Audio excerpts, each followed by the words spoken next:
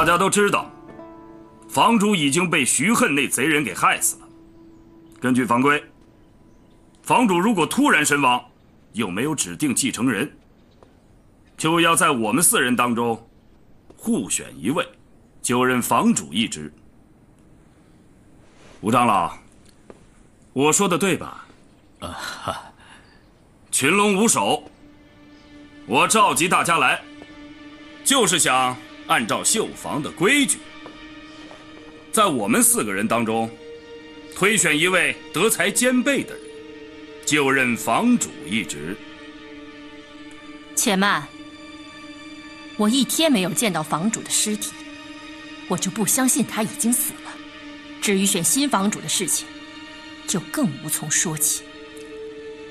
那按照苗长老的意思，如果永远找不到房主的尸首，那神绣坊岂不永远都没有房主了？2位长老，你们说句公道话，是不是要重选房主？我觉得万事还要以绣坊的利益为主啊。这确实是一个权宜之计啊。听到了吧？4长老有3长老都同意重选房主。苗长老，你要是不同意的话，那可以不选好了。蔡天宝，你如此急于选房主，还不是想挟权自重，自恃是大长老的身份，逼我们几个人选你做房主？哼，我蔡天宝是以才德服人，就任房主，当之无愧。倒是你和那个贼人徐恨，有着不可告人的秘密，说不定房主的死与你有关。你胡说八道！哈哈，我当上房主之后，第1件事情就是要为玉凤风光大葬，第2件事情就是要找出奸细，清理门户。蔡长老有心了。姑姑，老天保佑，玉凤，你终于回来了。我还没死，不劳你帮我风光大葬。哟，蔡长老，你见我没死，怎么一脸失望的表情？既然房主回来了，这重选房主之事就不用再提了。蔡长老，不是我们不帮你，是神明不帮你。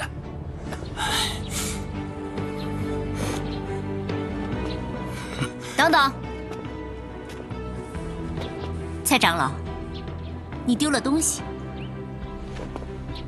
大家都知道，蔡长老有一个最爱的物件——白玉老虎。不知道这些日子蔡长老在忙些什么？丢了宝贝也不知道吧？3天前，我跟徐恨上山打猎，被一位神秘人追杀。徐恨为了救我，我们掉下了山崖。好在神明保佑我们大难不死，还让我在这个神秘人身上找到了这块玉佩。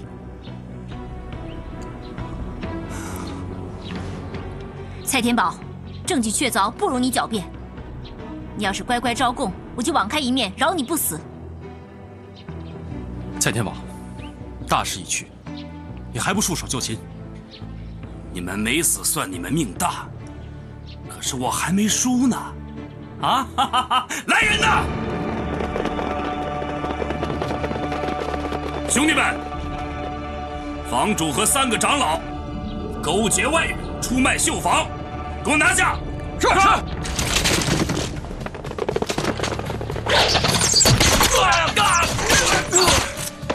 怎么回事？怎么回事？怎么回事？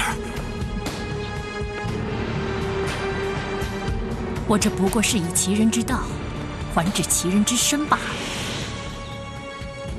房主至今未归，蔡天宝定会趁机要求4大长老重新选举房主。若是我们任何一方得选，蔡天宝都会不服，必会引起一场血战，让绣坊4分5裂。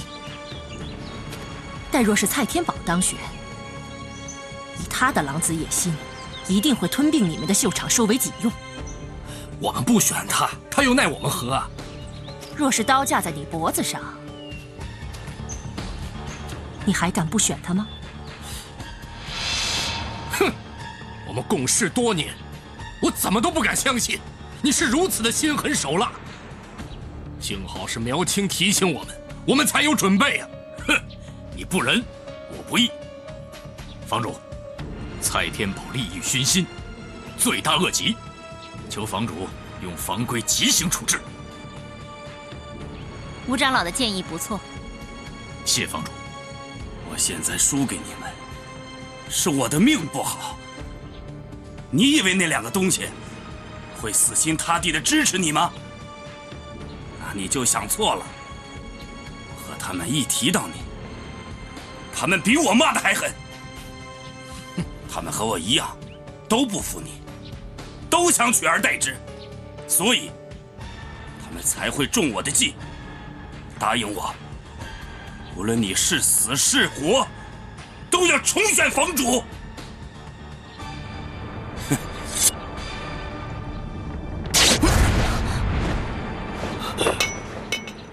既然首恶已经伏法，这余党该如何处置啊？斩草得除根，还是把蔡天宝的秀手统统处死吧。放了他们吧，大家都是自家人，他们不过受了蔡天宝的利用而已。既然他已经死了，我也平安无事，就既往不咎吧。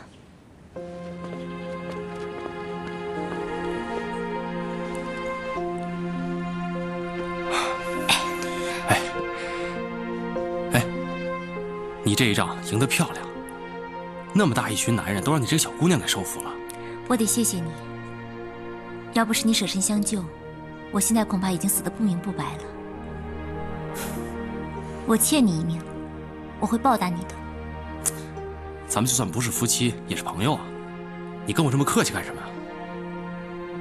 你当我是朋友？其实我原来啊，想跟你称兄道弟的，但是我后来一想，你是天，我是地，这高攀不起啊。所以啊，还是做朋友吧，你可别嫌弃我啊。你的腿伤怎么样？都已经好多了，能下床走路了。哎，慢点儿。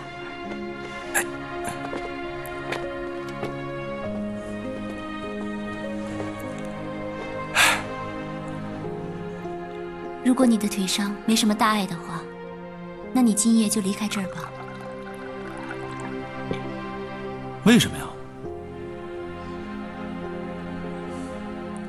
虽然我已经解决了蔡天宝，但房中仍然有人对我虎视眈眈。我们毕竟是假夫妻，如果要是被人发现的话，对你一定不好。虽然我们逃过了这一劫，谁知道下次又会怎么样？你还是走吧。可是我现在走了，那你怎么跟其他人交代呀？放心，我自有办法。不行啊，我现在不能走。这么至关重要的时刻，我怎么能丢下你一个人呢？你们不是有句老话，夫妻本是同林鸟，大难临头各自飞吗？你我本来就是假夫妻，你不必为我牺牲。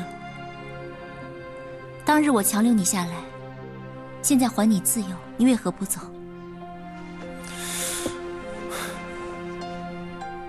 我原来就是自由的，我连死都不怕。你真以为是你强留我才留下来的吗？我是不愿意看到那帮长老欺负你跟你姑姑，我才想留下来帮你。我已经想好了，我要帮你重整神秀坊。你真的愿意帮我？我说你这个人什么时候变得这么婆婆妈妈的？我都答应你姑姑要帮你了，我可以代表神秀坊参加天下秀才选，只要我赢了，你的宏图大业就有望成功了。我看到时候房中谁还敢质疑你的能力？秀恨，谢谢你。